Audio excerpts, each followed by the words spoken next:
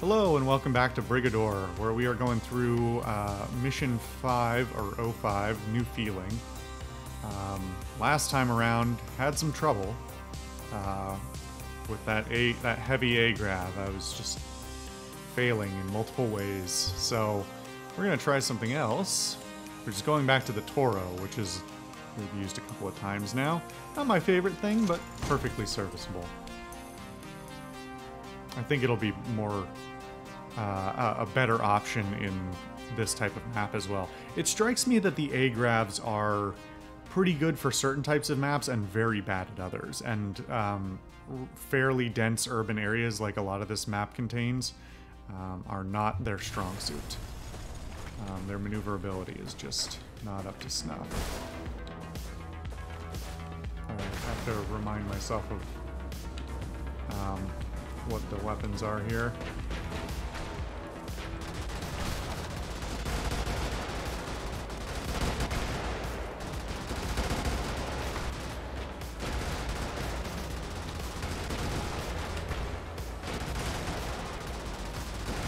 Hey buddy, could you fuck off? Ooh, I'm struggling a little bit here. Trying to keep my legs moving and fend off attacks from two sides is not easy. Come on.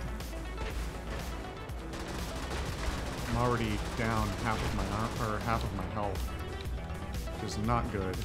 Does not bode well. Didn't even realize that guy was still alive until I saw him moving.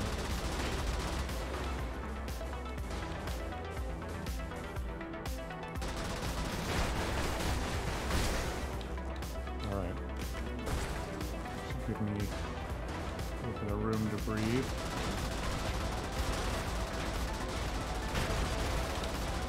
Or it will just bring the cavalry and I will regret it.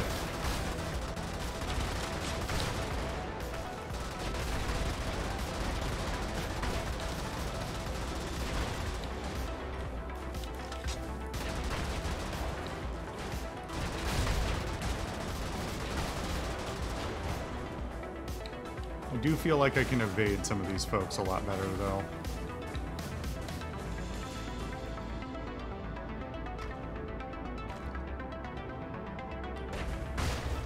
Damn it.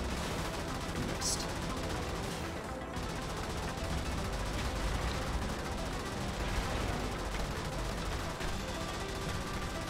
Jesus.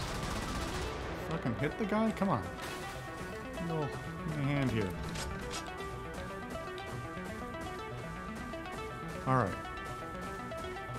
Not a terrible start. Not great. Could have done better, but...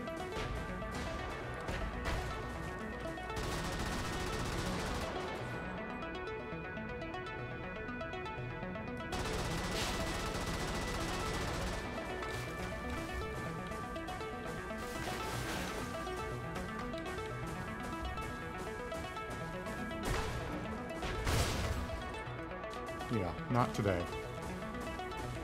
This time I saw you parked.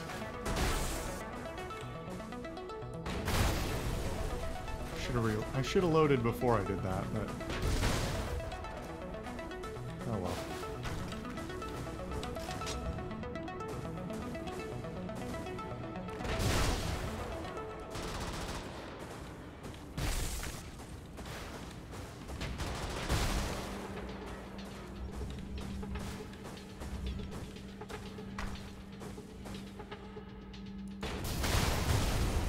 Two for one.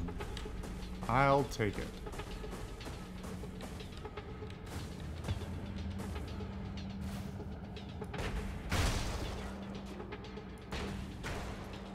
Not bad. Good shooting, if I do say so myself.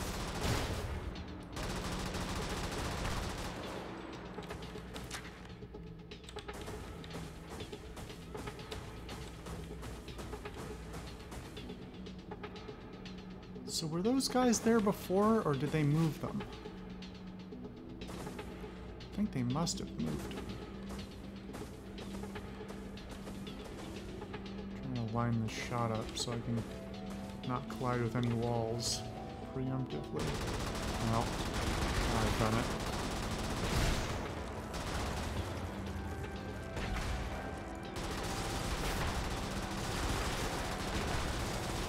No, die! Fuck, what am I hitting? Okay, good. I was really worried I was going to set off the alarm there, but killing that one thing meant the whole... The delay is more substantial than I thought, basically, is what it comes down to.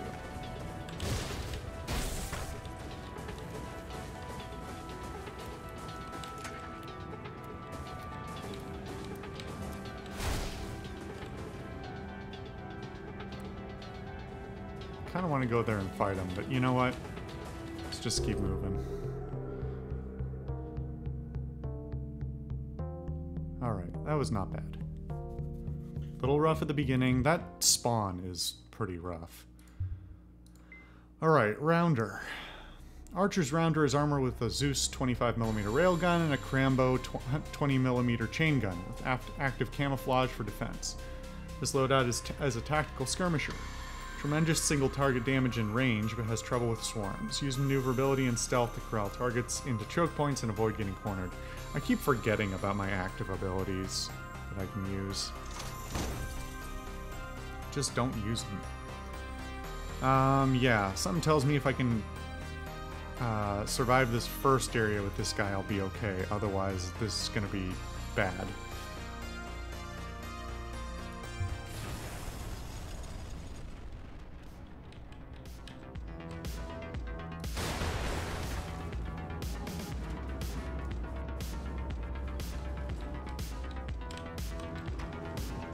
Pretty quick, too. This chassis. Wow.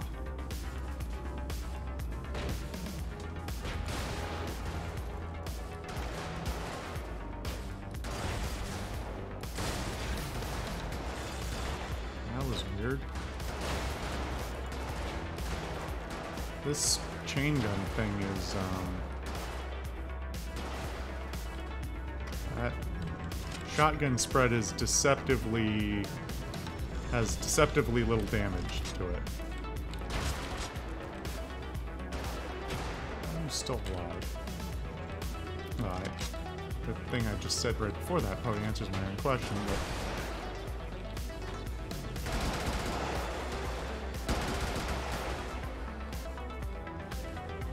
See, here's the other problem, is with the different weapon energy types, like with...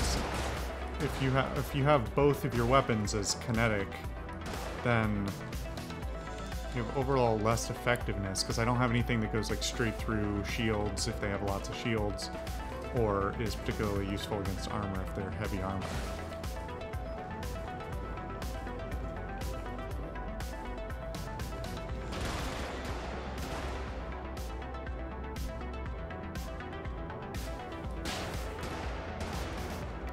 That said, chain gun's pretty effective. As long as you can hit with it, which is a question of its own.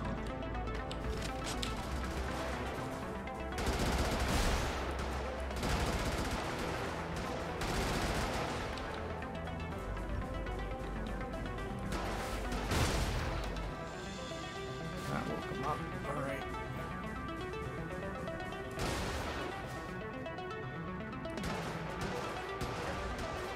Alright, it doesn't have that much spread. It just seems like it seems like it's just very ineffective against shields. It's probably the issue. Why can I not reload here? Oh, because again, the colors, pink and blue, and then the actual colors of the ammo. It's confusing still.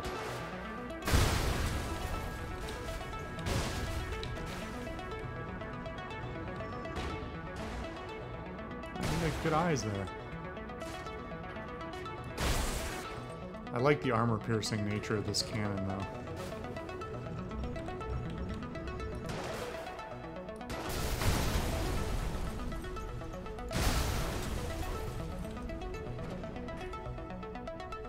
Anyone? All right. Yeah. I like this cannon a lot. It's got a lovely, that like streak that it leaves behind really does a lot to tell you how powerful the thing is too. It's awesome. It's really well done. And this time, I don't even have to... Well... I say that, and then this happens. Fuck! Come on! Stupid pylon got in the way and got me killed. Alright. Reorganize myself in my chair, and we'll give it another try. Alright, I'll be a little less cocky.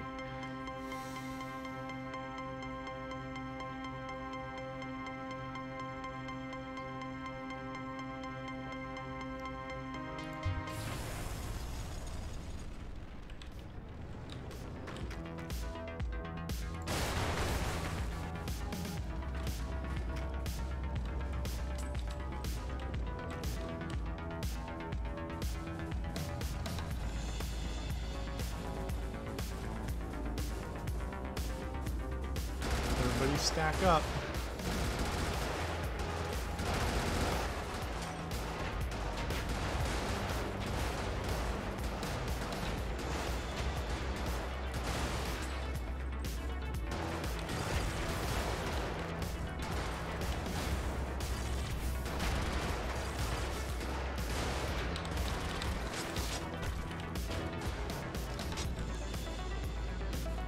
All right, not too bad, not too bad.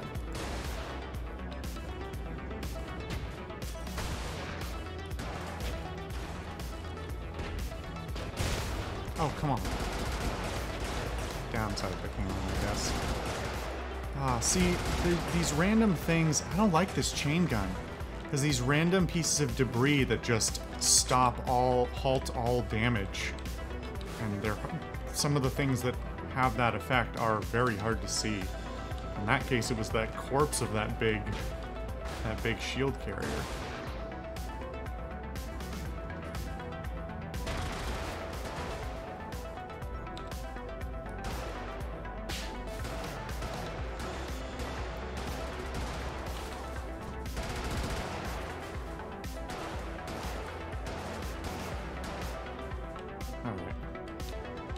Yeah, not a big fan of the chain gun.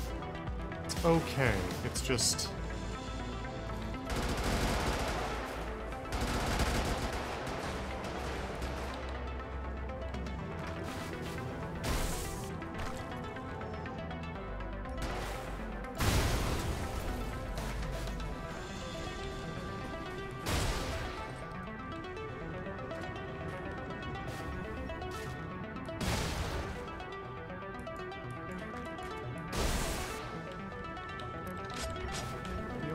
The only serious downside I'm noticing for the...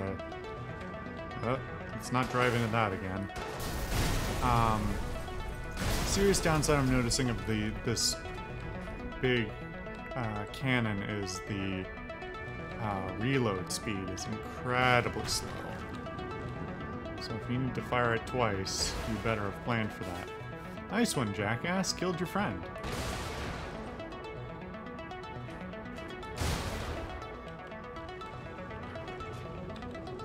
I do like this loadout, though.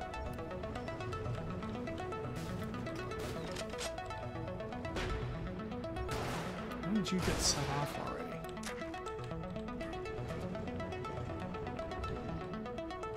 I mean, prefer to set you off there than somewhere else, but... Oh, shit. Alright, cool. You know what? Let's just get out of here. Did what I needed to do. Got an achievement as well. What was that for? Kill 1,000 loyalists. Alright.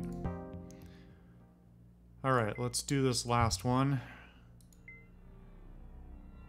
Rosario's Chook is armed with a Preacher 76mm cannon and a Belter 20mm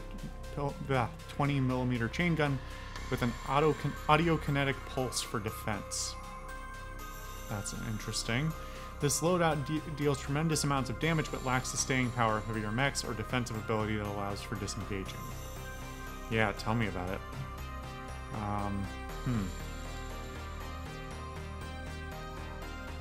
This could be very difficult. I guess we'll find out just how difficult it is.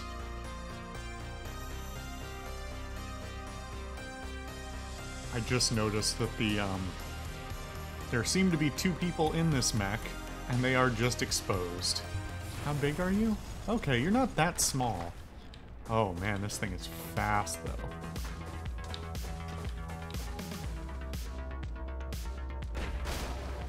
Shit.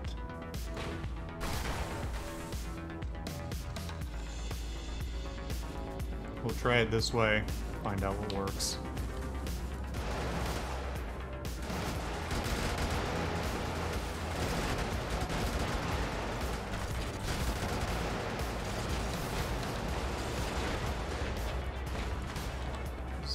Already not terrible, but not great either. Definitely has the potential to go very wrong at any moment.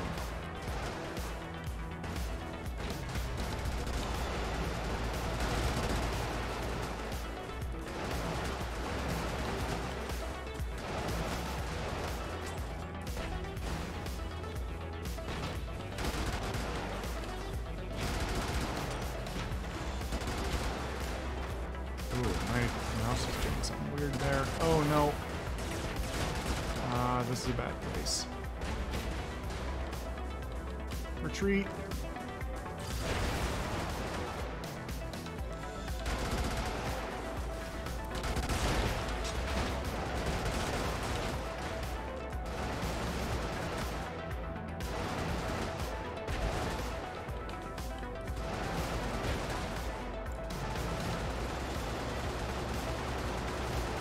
Okay, I really expected this to be squishier than I am, but I'm doing alright so far. Oh, you're still alive.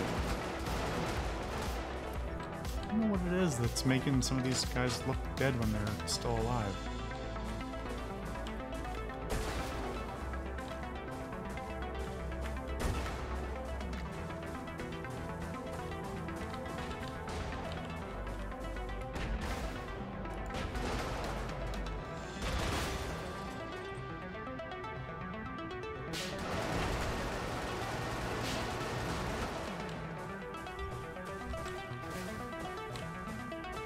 Okay, you know, all things considered, this is probably the run of the 4 runs. This is probably the one that's had the least strife.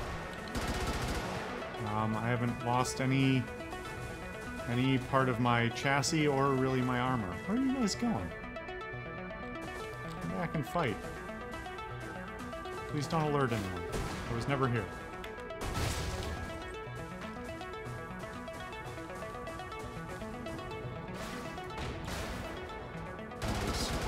Problem.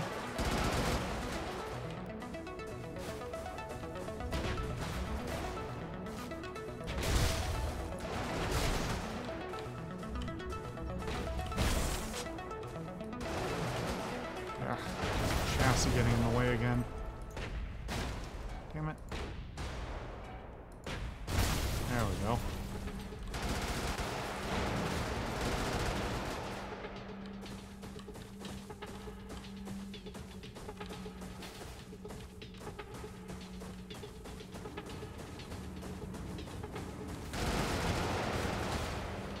It really strikes me that the light mech is not very appealing to me because I don't particularly love the mech movement to begin with, but in previous cases I've at least had the solace of, well, if I do something dumb in the mech, at least I've got a lot of help to fall back on.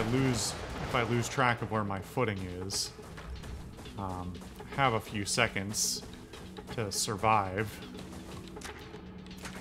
This one, although it technically hasn't been a problem for me so far, very likely with any sort of extended use, I would see that problem. Okay, I think I should just...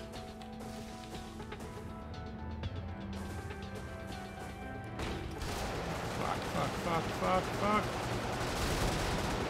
Get away from me, bomb. Fuck. No, I wasn't here.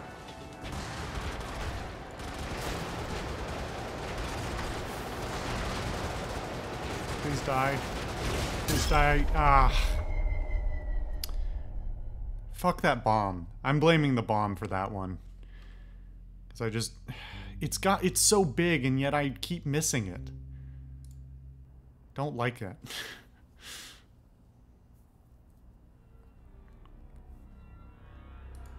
Okay.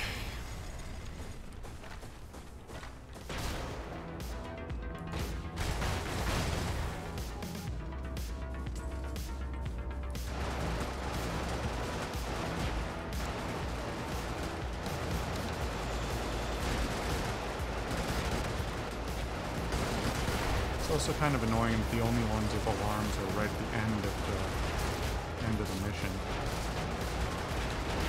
Okay, this is going a lot worse. Still not unrecoverable,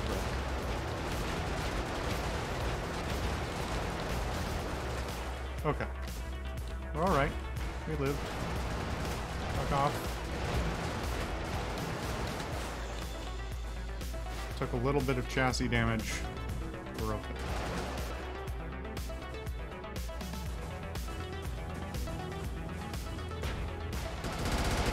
Oh shit.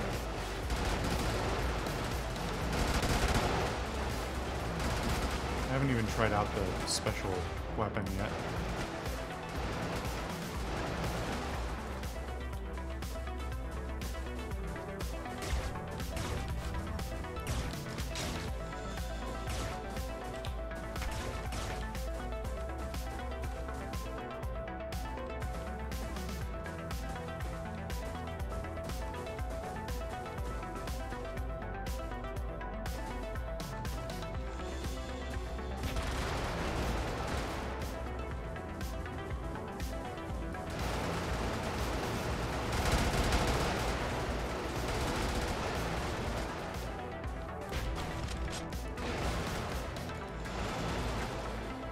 Okay. Alright, alright. Less ammo, a little less health, but basically back to where we were before.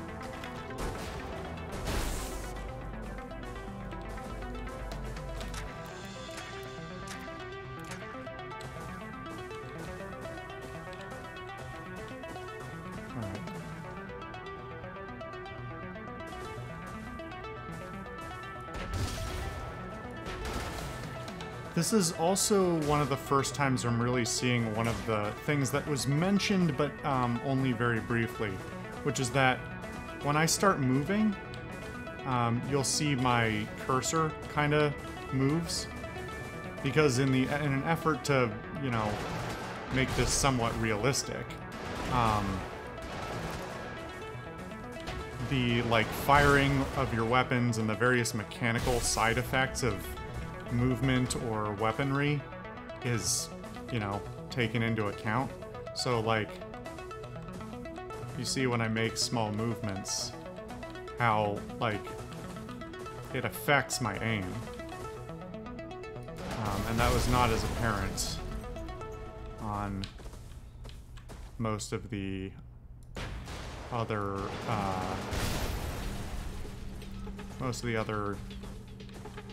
platforms that I've used.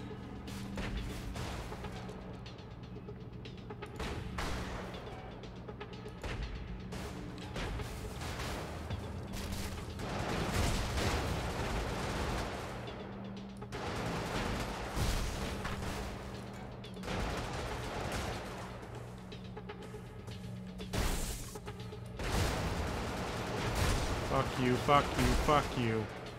Fuck you, bomb.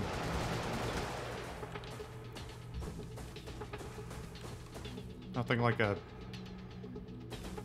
dumb nuke with its own homing system.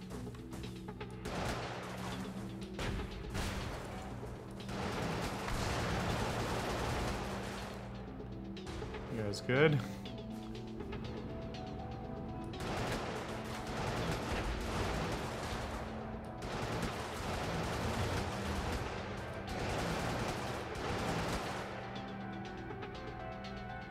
Okay. Let's do this without setting off an alarm.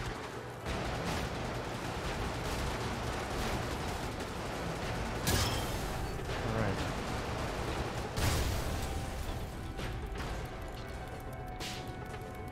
I am out of ammo as well, so perfect time to book it.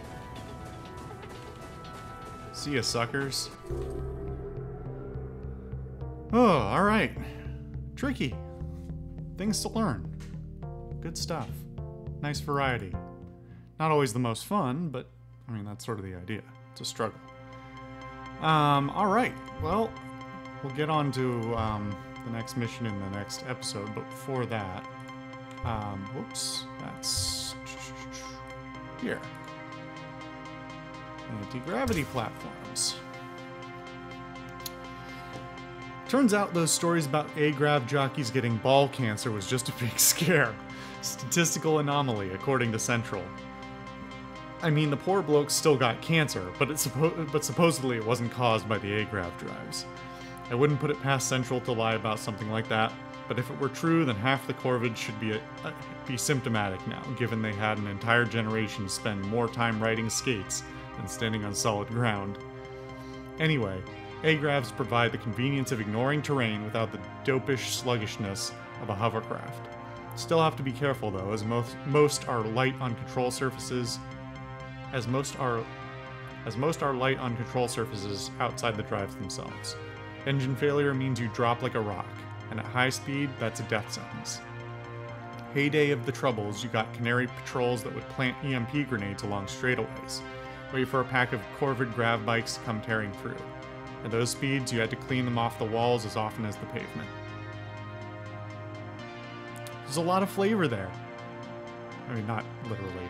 Hopefully, let's not talk about cleaning people up off the walls literally as flavor. Anyway, yes, there's a lot of flavor text there. Interesting stuff, tells you technical information and about, you know, history and the groups, and it's neat. I like it. I like this stuff. Anyway, thank you guys for watching another episode. This has been Brigador. I've been the Social Solipsist, and I'll see you guys next time.